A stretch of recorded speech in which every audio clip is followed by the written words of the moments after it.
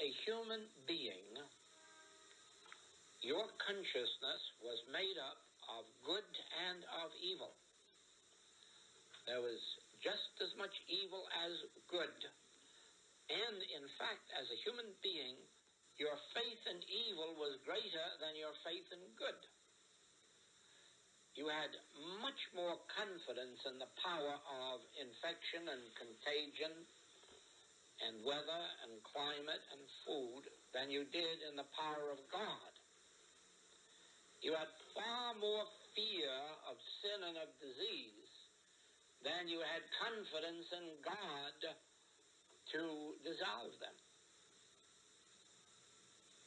As a human being, consciousness is made up of good and evil, but with a greater percentage of evil than of good. Now,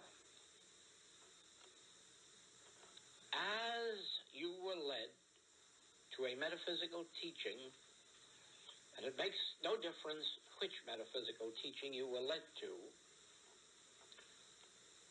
this particular principle is common to all of them, and that is that the power of good is greater than the power of evil. The power of truth is greater than the power of error.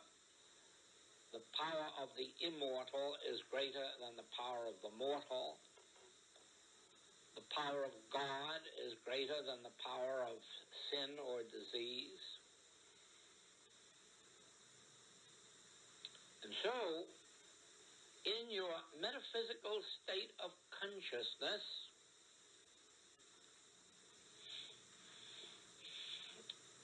you developed a whole new consciousness. A consciousness that began to lose fear, judgment, and criticism of sin, disease, death, lack, and limitation. And at the same time that you were losing your fear of these, you were gaining a greater awareness of the power of God, of the power of spirit, of the power of truth. You were reversing human consciousness. And now you were beginning to understand more and more the nature of evil as a non-power. Certainly as far less a power than the power of truth, the power of God, the power of spirit. Now, when you came to the infinite way, you were introduced to another consciousness. And if you have been understanding these writings correctly, you have been building a still higher consciousness.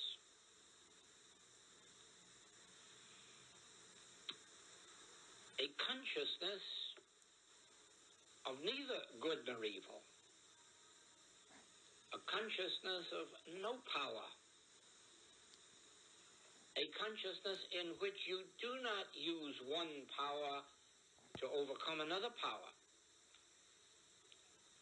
A consciousness in which you do not have God to overcome sin, disease, or death, because you've already realized that sin, disease, and death have no existence.